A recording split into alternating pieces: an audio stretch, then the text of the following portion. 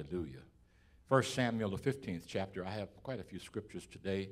Just want to, the Bible tells us that we're to look at the Word of God, and it says, come now and let us do what? Reason together. Some things you have to sort through, and you have to read. Some things be happening in your life, be happening in your home, be happening in your church, be happening on the job, and you can't figure out what it is. Amen. So the Bible says, come now and let us do what? Reason together. So we're going to reason this word on today, and we're just going to preach the word, and we're going to have a seat. 1 Samuel, the 15th chapter, verse 10. We'll start there and go through 21. Just pray for me. I'll try to read a little fast on today, but I have doctored up this scripture. I was up early this morning. Amen. Hearing from God. It says, then came the word of or from the Lord unto Samuel, saying, it repenteth me that I have set up Saul to be king. This is God speaking. You're in trouble, amen, when God looks at us or looks at someone and God is saying it repented him that he had made man. That means somebody is in high violation. Amen? Hallelujah. But the people wanted Saul. And it was not God's idea. It was the people's idea. So it said, it repented me, this is God speaking, that I have set up Saul to be king, for he is turned back from following me and has not performed my commandments. Here's something that just sticks out to me. And it grieved Samuel. So we have just in this 2 verses, we have where God has already said that he has repented, that he has made man. And then you find out Samuel, the man of God that consecrated Saul and put him into office, says, and it grieved Samuel. And he cried unto the Lord all night. Y'all remember that song, I cried and I cried. I cried what? Y'all ain't going to talk to me on today. Amen. Hallelujah. But I cried until I found the Lord. It grieved Samuel, and he cried unto the Lord all night. And when Samuel rose up early, in other words, when he put his clothes on, he went out to meet Saul in the morning after he had been up all night long. And it was told Samuel, saying, Saul came back to Carmel. And behold, he has set him up a place and is gone about and passed on and gone down to Gilgal. And Samuel found Saul, and Saul untruthfully, I put that in there, said unto him, blessed be thou of the Lord. I have performed, or I have partially performed the commandment of the Lord. Let me put a pin right there. How many know that partial obedience is disobedience? And Samuel said, what meaning then this bleating of the sheep in my ears?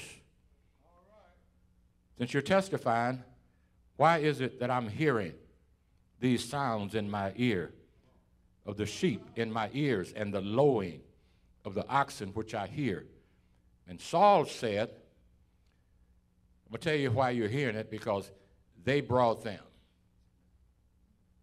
They brought them. I didn't bring them. They brought them. Saul, the king, is saying, they brought them. This is not my idea. This is the people's idea. This is what the people wanted. They have brought them from the Amalekites, for the people spared the best. He was not taking ownership of the sheep and of the oxen to sacrifice unto the Lord thy God, and the rest we have utterly destroyed. What he's saying is, I'm testifying properly, because I'm testifying about what I did.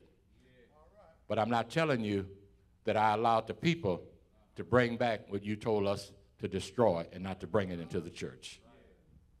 Then Samuel said unto Saul, Stay, and I will tell thee what the Lord has said to me this night.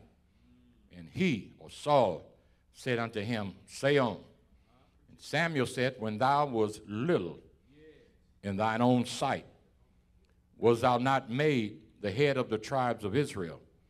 And the Lord anointed thee king over Israel. What a question. My mother called it the big head. And the Lord sent thee on a journey and said, Go and utterly destroy the sinners, the Amalekites, and fight against them until they be consumed. Wherefore then didst thou not obey the voice of the Lord, but didst fly upon the spoil, and didst evil in the sight of the Lord? And Saul said unto Samuel, still in a state of denial, Yea, I have obeyed the voice of the Lord, and have gone the way which the Lord sent me, and have brought Agag, the king of Amalek, and have utterly destroyed the Amalekites. He had direct instruction to go down and kill all of the Amalekites, kill all of the sacrifices that had been offered up to idol gods, and to destroy Agag, the king of Amalek. He's testifying that he had did everything that God told him to do. And he says, and by the way, I brought the king Agag back with me, which was a direct violation of what God had said. Are y'all with me so far? Am I going too fast? But the people took of the spoil, sheep and oxen, the chief of the things which should have been utterly destroyed, a sacrifice unto the Lord thy God in Gilgal. I have some more reading here because I need to build my case for about 25 minutes and I will be through. Y'all tracking with me on today? 2 Kings, the 5th chapter, verse 20. But Gehazi, here's another example. The servant of Elisha, the man of God, said, Behold, my master has spared Naaman this Syrian in not receiving at his hands that which he brought.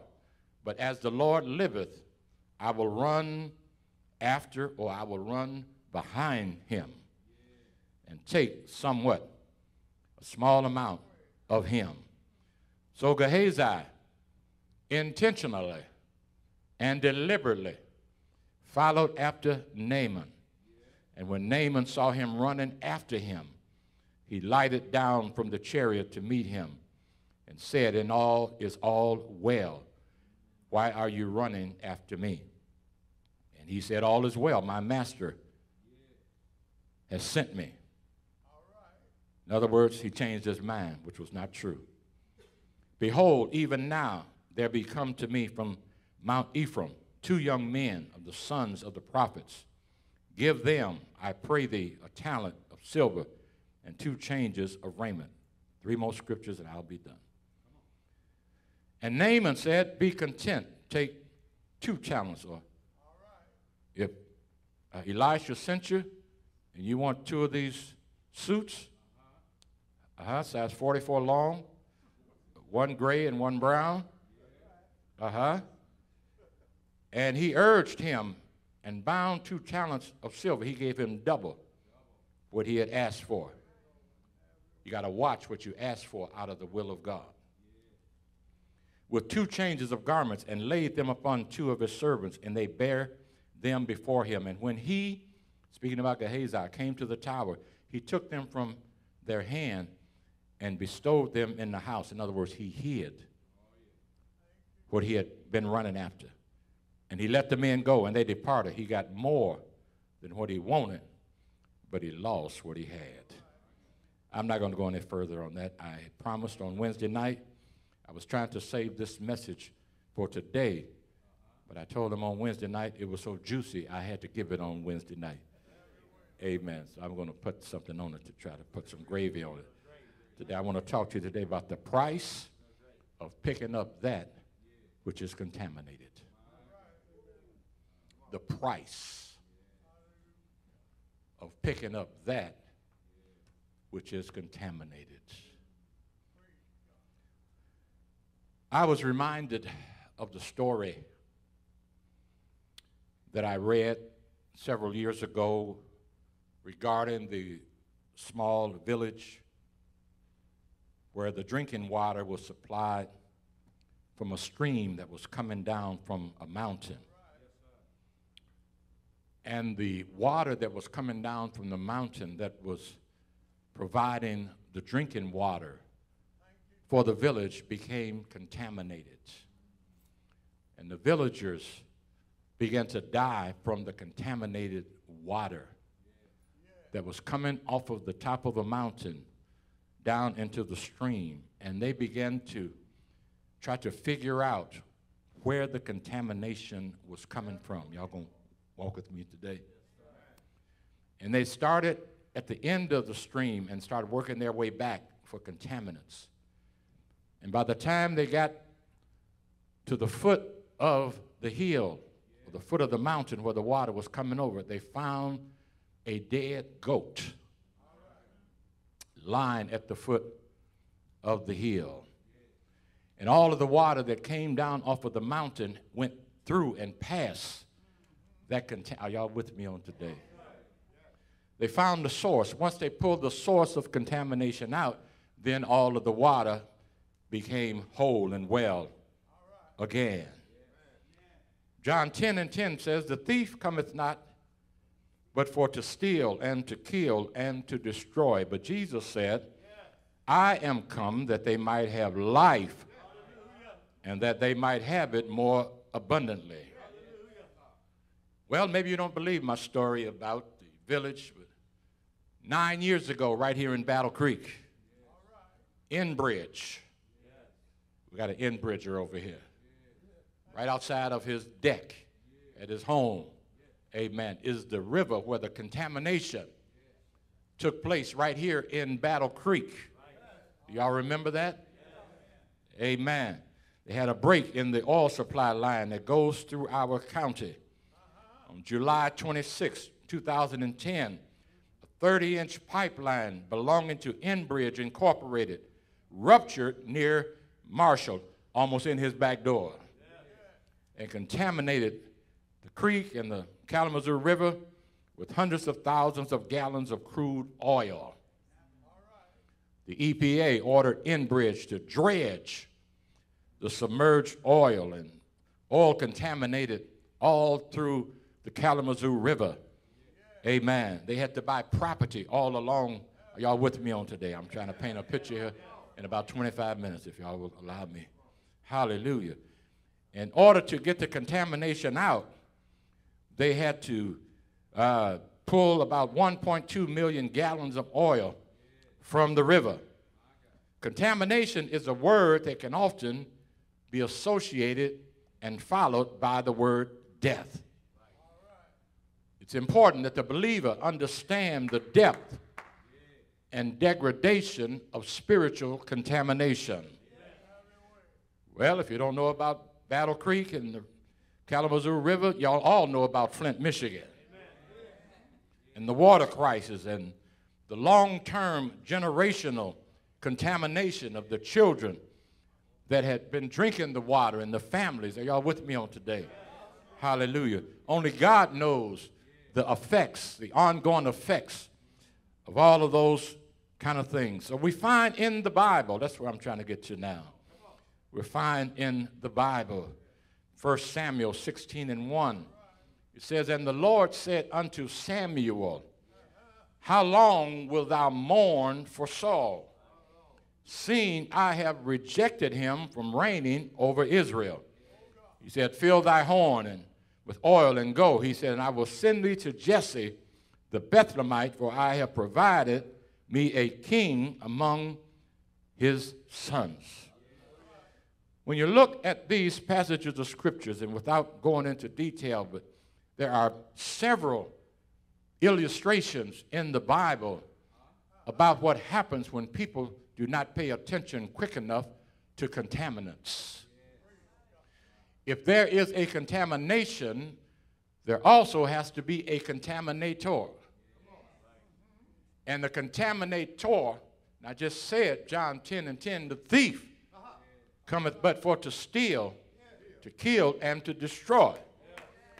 And so if there is a contamination that's going on, there has to be a contaminator, and then there has to be a contaminant. What it is that is put into something to make it contaminated. Cancer. Y'all follow me on today. Cancer is not always deadly. If cancer can be contained in the capsule, or if cancer can be contained to a specific area, and stay out of the lymph nodes and things of that nature, glory to God, then a person can live on. I'm a witness that you can live on after the doctor says you have cancer. Wave your hand, Mother Hess. She can wave her hand and say that you can live another 40, 43 or 44 years after the doctor say you have cancer. But you cannot allow a contamination to continue to grow without doing something about it. There's some life lessons here in the life of Gehazi and Gehazi wannabes. The waste and the curse that was upon Gehazi and his descendants because he had a contaminant that was embedded deep down in his spirit.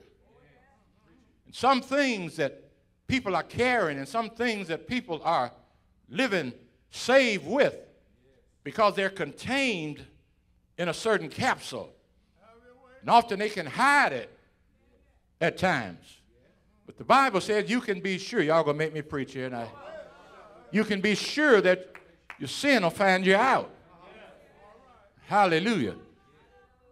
Somebody said, what's her name? Somebody said when people show you who they are, Maya Angelou, believe them. Hallelujah. Every now and then, something will pop up. Gehazi was a man of God, but he had some contaminants sectioned off, embedded, hidden down in his soul. Hallelujah. He had some issues. Y'all not going to talk to me. There's not an issueless person in here today. Hallelujah. We all have some issues. Hallelujah. And my issue is I'm trying to get this word out, and I want you to get it on today. Hallelujah. Gehazi, when you look, I've done a deep search into Jewish literature, and they don't put a bright, shining light on Gehazi like we do. Because when you look even in 2 Kings, the 4th chapter, hallelujah, we find where God actually used Gehazi several times. When Elisha was there and the Shunammite woman, y'all know about the Shunammite woman. The Shunammite woman came to Elisha, and Elisha told Gehazi to go out and meet her. And he went out and met her, and he asked, is all well? And she said, all is well, but I need something. And so Elisha, the man of God, not just a preacher, but the man of God, a real man of God, he told Gehazi to take his staff, which represented his anointing. And he said, you go with the Shunammite woman. And when you go down there, I want you to take, I need some props here today. I don't have no props. That you take the staff. You take my anointing. I'm going to commission you to go to the Shunammite woman's house. Hallelujah. Because her son is dead. And so he sent Gehazi, but the pastor knew that there was something strange going on in Gehazi. He was a prophet for a reason. He wasn't just a prophet because he wanted to be a prophet. He was a prophet because God showed him some things. And so he gave Gehazi the staff. And And he said, what I want you to do, I want you to give you some special instructions. He said, I want you to take my anointed staff, and I want you to go down and put it on the Shunammite woman's son's face. And when you do that, he's going to come back to life. Elisha, his pastor, told Gehazi, don't talk to nobody. Don't stop in the gathering area. If it rained, whatever it may be, good God Almighty, just keep on preaching. Don't talk to nobody. Take my anointing and go and use it. And as Gehazi went to the Shunammite woman, he got caught up in himself. And that thing that was embedded deep down on the inside, greed and pride and covetousness, it began to come up. He gave everybody along the journey a high five and how you doing? I was Big Mama today, and y'all not going to talk to me. Hallelujah. Did exactly the opposite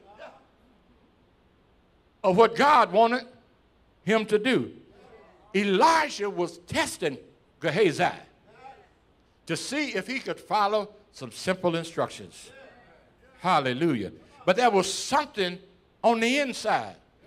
When you read the Bible, you'll find a man by the name of Judas. He had something on the inside. Hallelujah. When you look and read the story about a man by the name of Achan, A-C-H-A-N, he had something on the inside. Greed will contaminate anybody if we're not careful.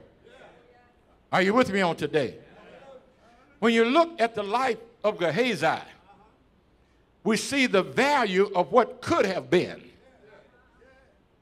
Gehazi was in a place, he was in a position where if he had have just followed the word of the Lord, God had some great things in mind for him.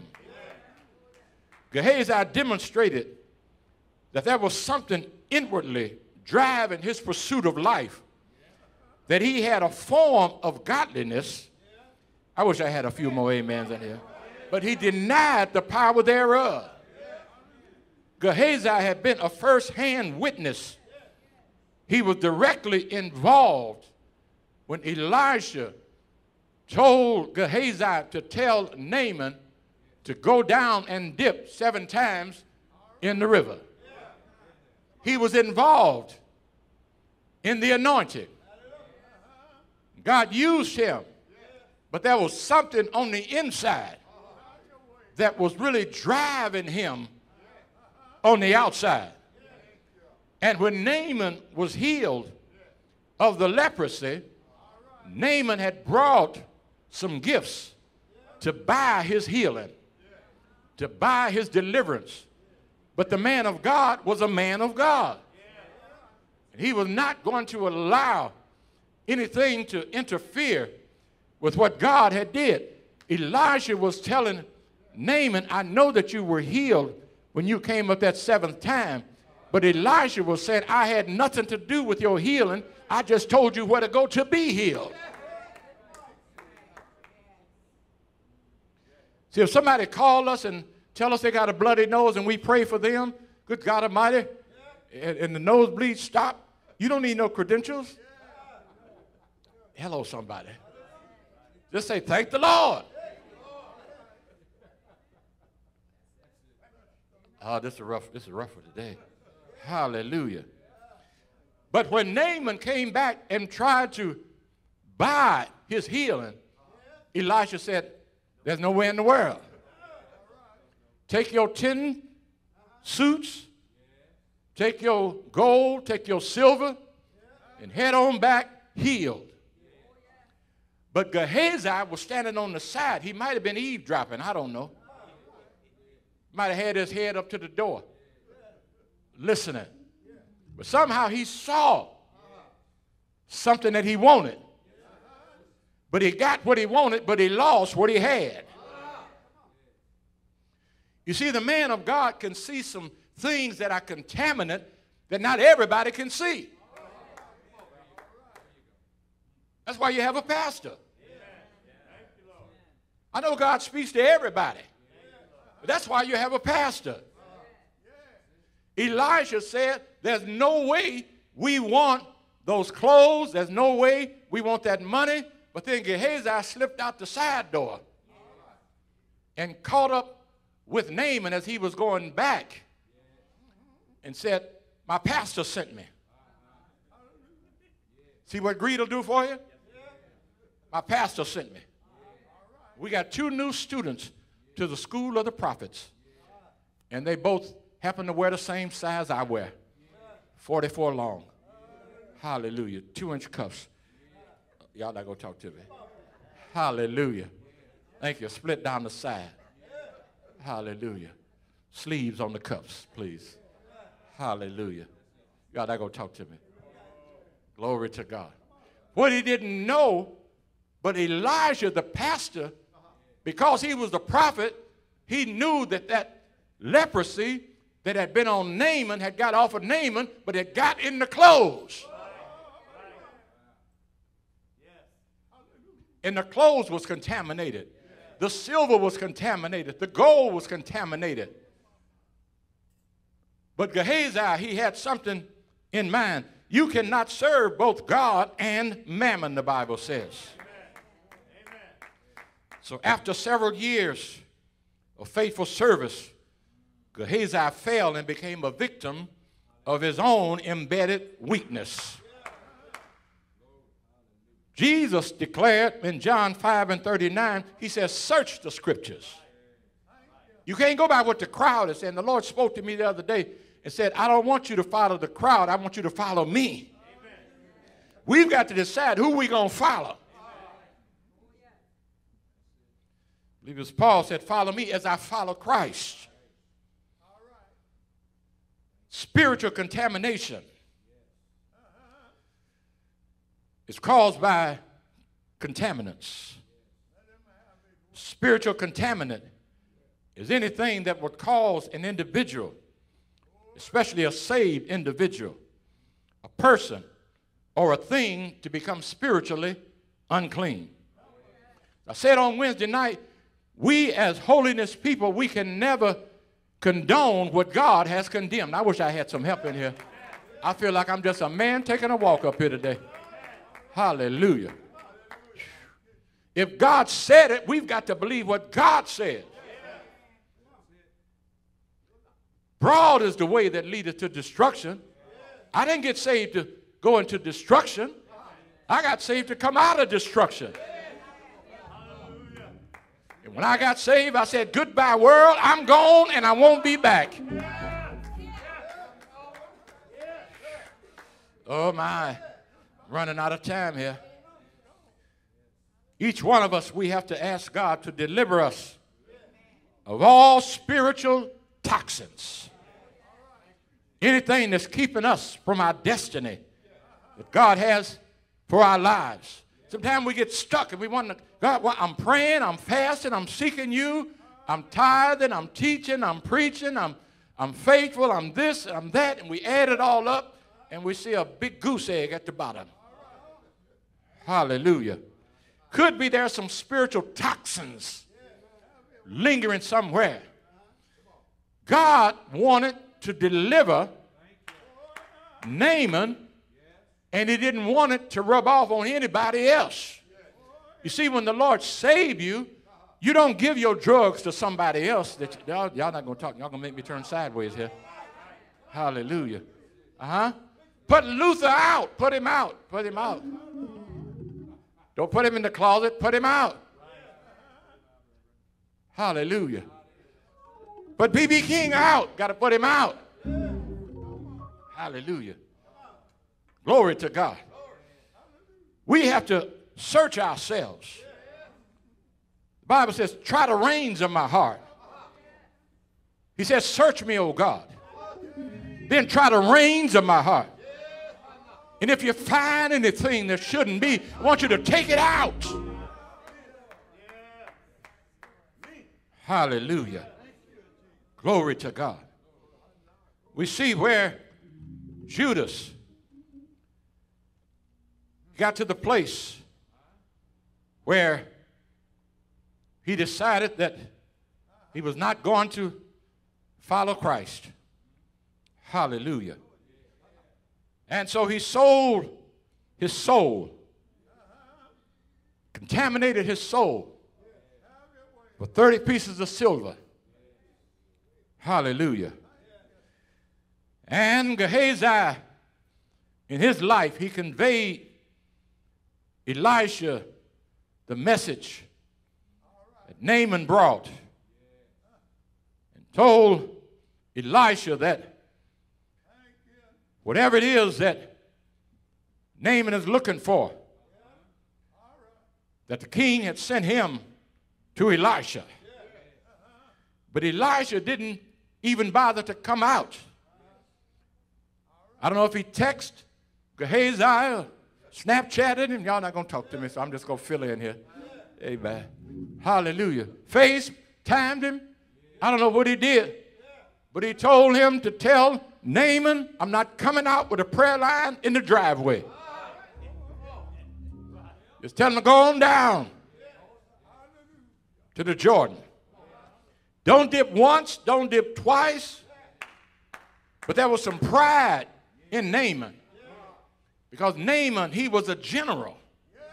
And there was some pride in him. And he began to, the Bible says he became wroth. He became embarrassed. I brought all of my soldiers, and I come to be healed. The maid told me that there was a prophet in Israel. And that's what the Bible says. And I'm going to cut on through here. The Bible says what you preached on last week. The Bible says that when Naaman got before the king of Israel, he got upset because he did not have the anointing. And so Elisha heard that Naaman was at the king of Israel's palace. And Elisha said, I know why Naaman is here. So that he can know that there is a prophet in Israel. After Naaman was healed, after he was delivered, when he came back, he spoke to Elisha face to face this time, and he said, now I know that there's a prophet in Israel. Hallelujah.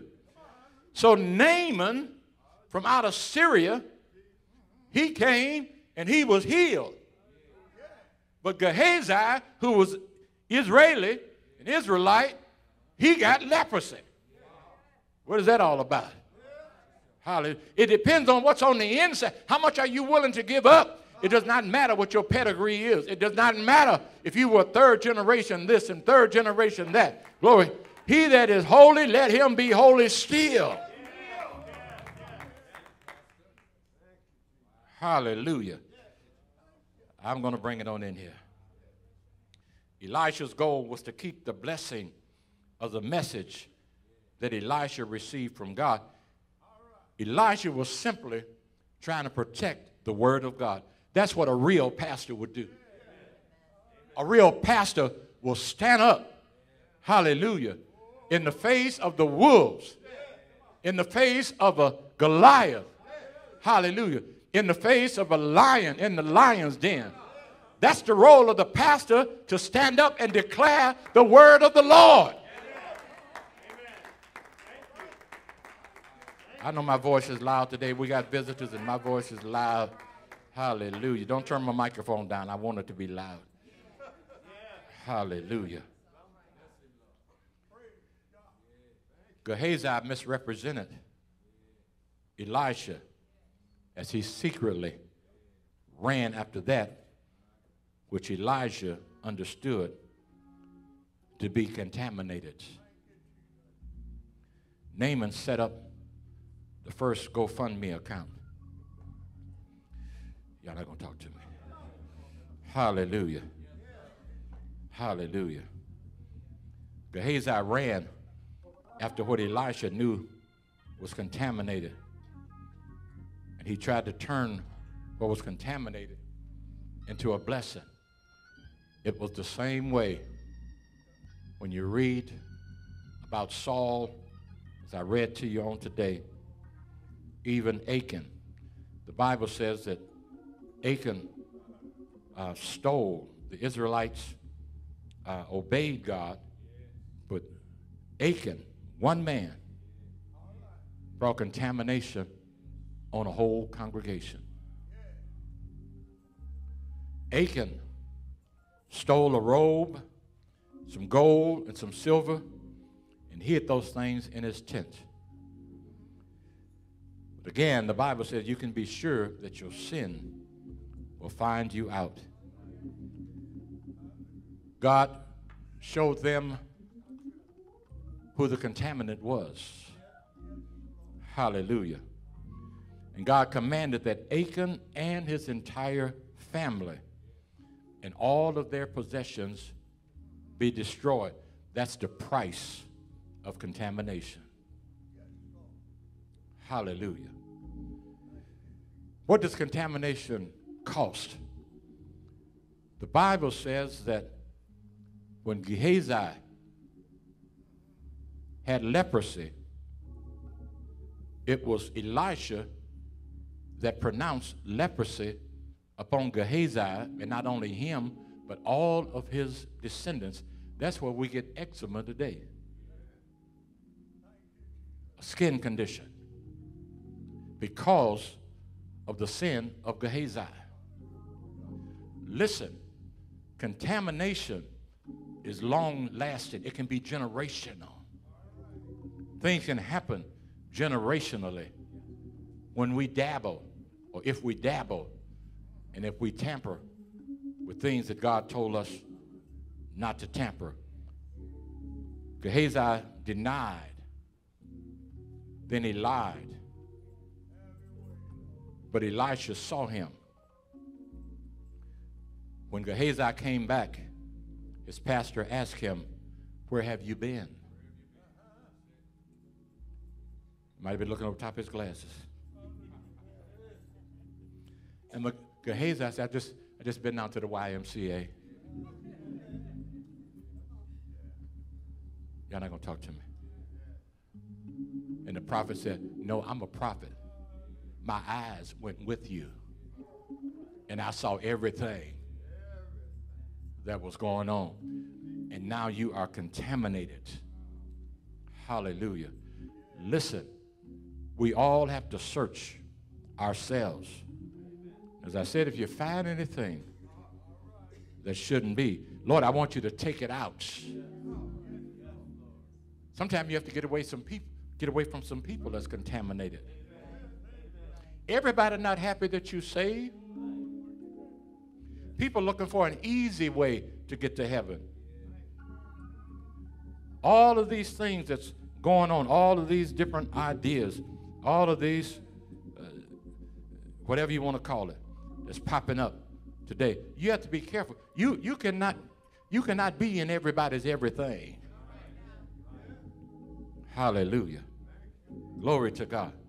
There comes a time where you have to separate yourself. And you have to say, for God I'll live, and for God I'll die.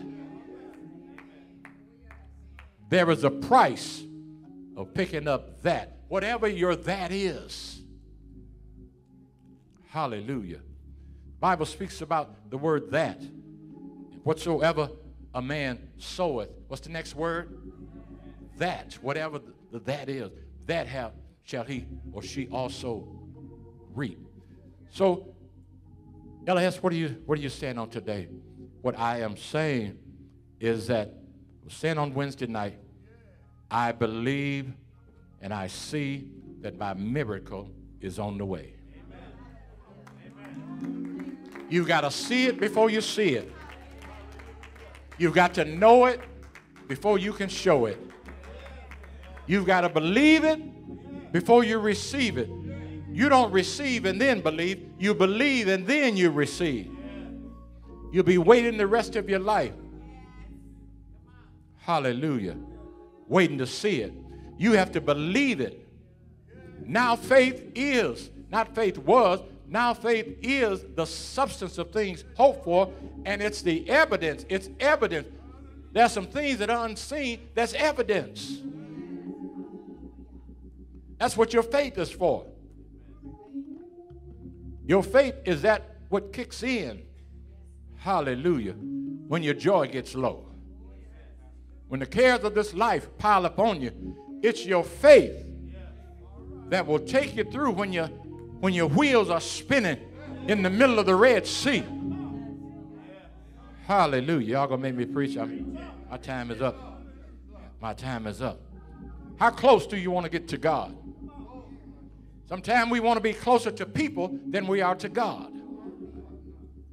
Hallelujah. I'd rather be close to God, and if I can find me some people after that, than to find me a bunch of people and then can't find God.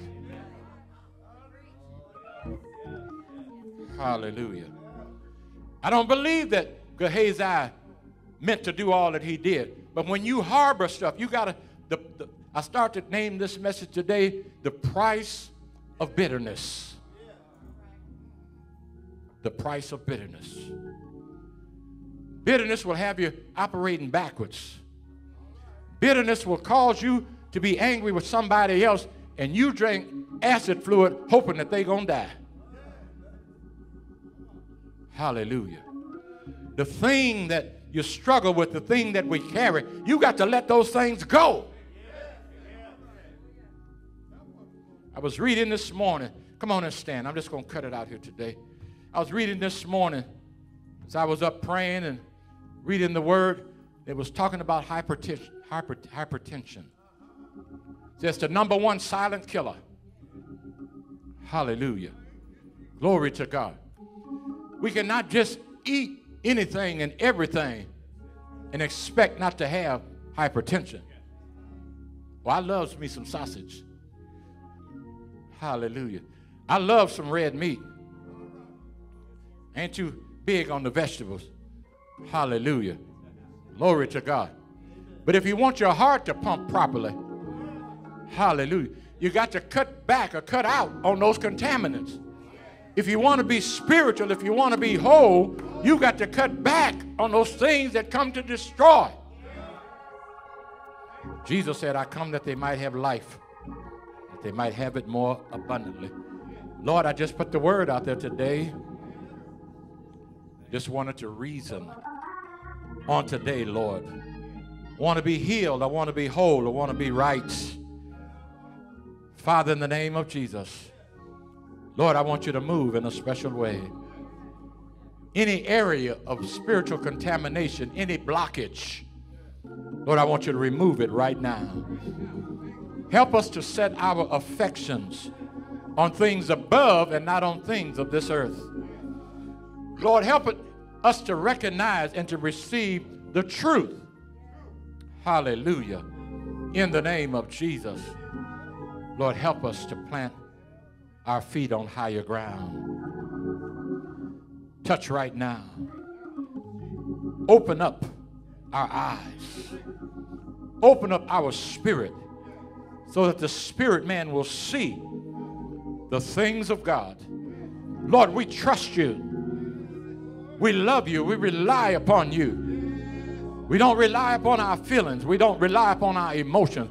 We rely upon the word of the Lord that changeth not. Lord, we thank you today. We bless you today. We look to the hills from which cometh our help. For all of our help cometh from the Lord. And we thank you for this cleansing word.